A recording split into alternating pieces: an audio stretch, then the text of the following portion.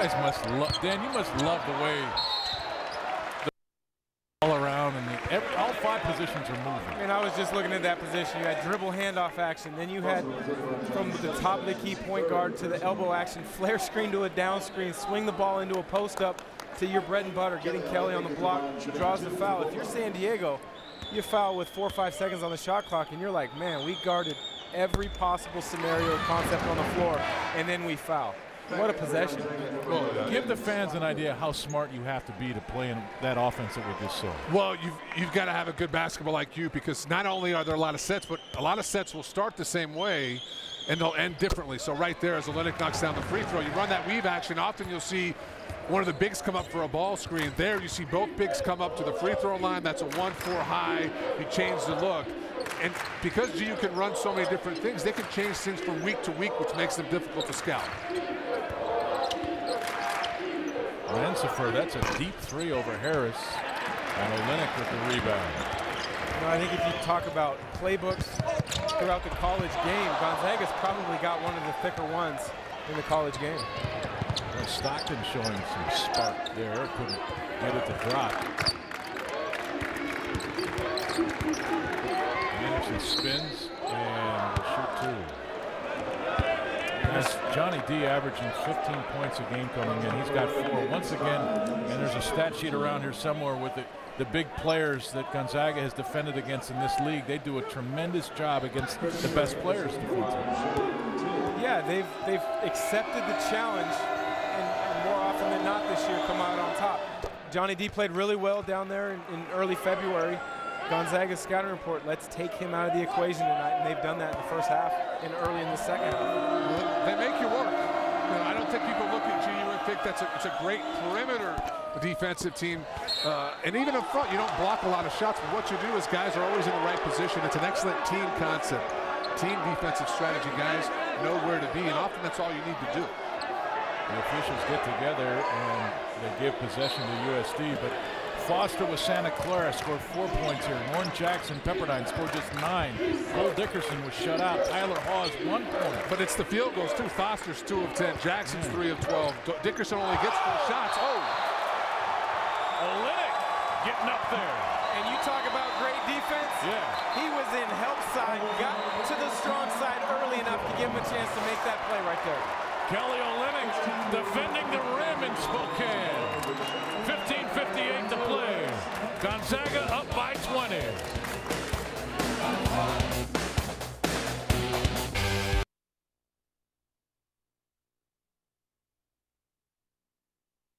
Welcome back. Time now for tonight's Arby's trivia question. What is the Gonzaga record for the most regular season victories? Is it 18, 26, 22, or 28? Text your answer to 27297. We'll have that for you a little bit later in the broadcast.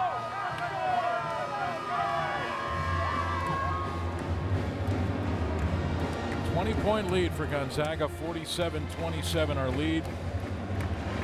And as we take a look at what Kelly Olynyk did right before the last break. Guys, he's 7 feet tall. Yeah. I don't know, do we sit here and say he's more athletic than we thought he was? Well, he doesn't have the quickest feet, but yet you see a play like that, he's 7 feet going up high. He's got good feet, maybe not the quickest feet. He's not a great, standstill jumper, but if he gets on the move and gets a step, he's vertical. You saw it right there. Off the inbound, Manresa with a chance for 3. That's just a tough play if you're Gonzaga. Giving up a layup off a baseline inbound play, almost from the corner. Yeah, you don't see that very often. Breakdown on the weak side there for sure. Manresa now with 14 points for San Diego. Just 2 rebounds there. And a 60% free throw shooter is now 5 of 7 from the free throw line. He's 5 of 6 from the floor. The rest of the team 6 of 21. Olynyk in deep. And that drop. Kelly now starting to stack him up. He's got 12. Yeah, 24 out of his last 30 field goals attempt. I mean, he is shooting the ball at an unbelievable clip, fellas. And it's not just inside, outside. It's a combination of everything. He's really feeling it offensively right now. He's really comfortable right now with his game. And you can see it because he takes his time. Harris swatted that attempt by Ransomford. Stockton at the other end. Great push in transition, leaving, getting the defense turned, finishing at the rim.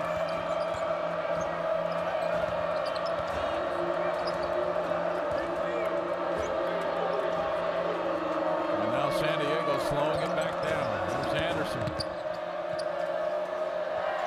Sinis for three, that's off. And Ressa poked it away from Stockton. Pangos ran it down. Here's Harris. Shoot that right, Dan. Let that thing fly, David. Come on now. Give me a jersey. I'll go out there and shoot it. But once you hesitate, you do got to back it out, right? Reset. Yeah, you know, he hasn't shot it the way he's capable of it in league, but still, you're wide open. Let that thing fly. Pangos will. Turn down a good shot and get a great one. Gonzaga leads by 24. This is the largest of the game, and Bill Greer wants a timeout. He just wants to slow momentum down. But you know, that decision to shoot or not shoot, you guys know, is split second. And so if you don't feel it, you don't make that decision, it's not a bad thing to back out. Sometimes the hardest shots are the ones that you're wide open. Harris with the defense. David Stockton with the vision, and then the cruise control. 24-point game in Spokane.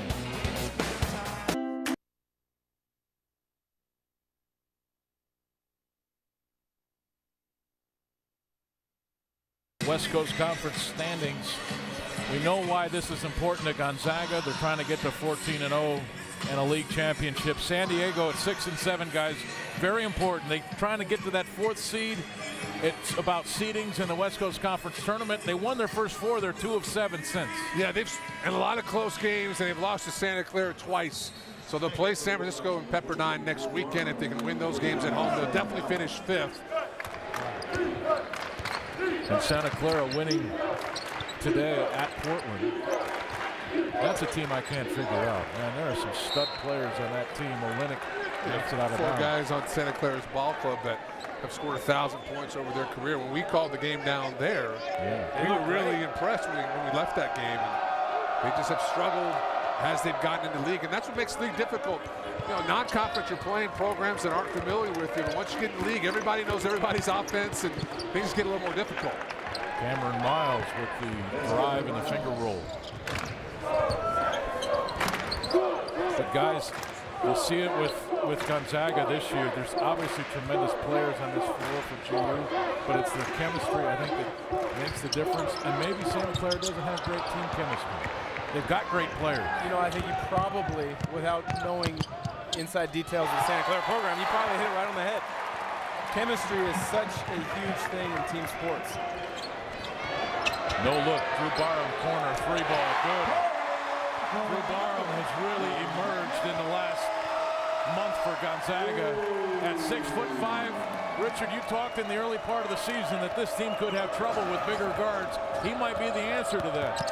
You know, offensively, he's doing what they need. Stretching the floor, shooting threes, well over 55% from 3 in conference, but he's starting to pick up some of the traits that Mike Hart has, getting his hands on loose balls, offensive rebounds, those kind of things. I really like Barham.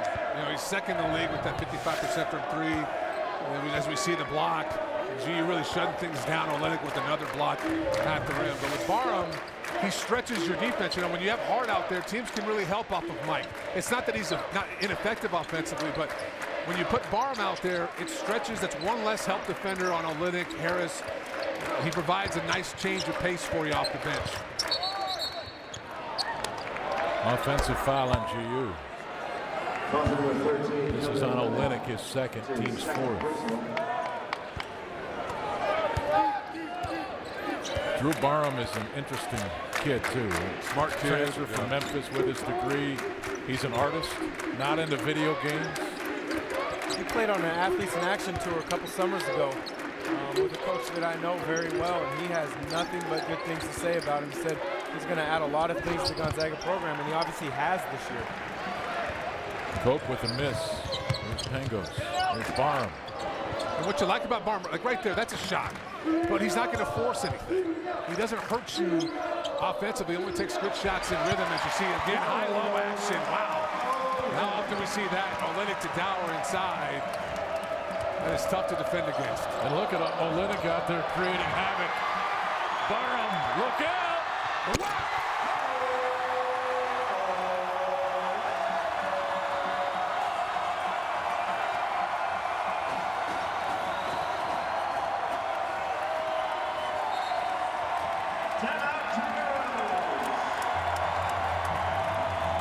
The monster's growing in Spokane.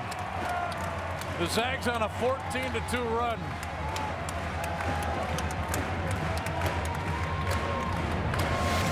Well, if you had any question whether or not Olynyk can get up, take a look at that. Wow. With the left hand. Yeah, That's tonight's play of the game. Sponsored by Cost Cutters. Get in, get confident. Visit one of 7 local Cost Cutter salons today. Cost Cutters, Gonzaga's #1 hair salon. Throw it down, big fella. Boom goes the dynamite. Wow, how many more of these you got in you, buddy? I know it's our last game of the year, but you know, you got this crowd really going right now. I mean, it's got us excited. You know, we've had another good year of broadcasting. It's been a lot of fun, but this team and this crowd makes it even more fun. It's got to be tough on some level for the coaching staff and even these players. Just not wanting to get right now to the March dance. Let's just get there. yeah, I think you're ready to play. But, you know, hey, you lost the league last year, and that's been a big goal for this ball club. And I know for a guy like Elias Harris and Mike Hart, getting back that championship is critical. There's a charge. Gonzaga lost that championship last year for the first time in 11 seasons. Only those great UCLA teams have had won more consecutive league titles than Gonzaga with 13. They may be beginning another streak here today. We'll be right back.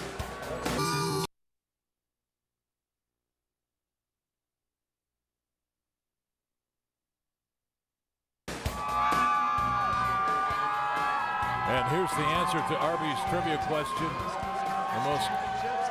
The Gonzaga record for most regular season victories is 26.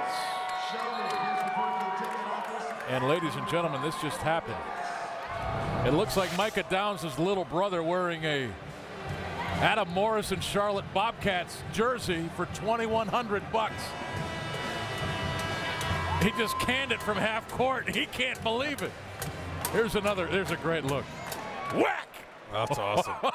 His reaction is priceless. Where's LeBron? I mean, shouldn't LeBron be tackling him right now? He should be.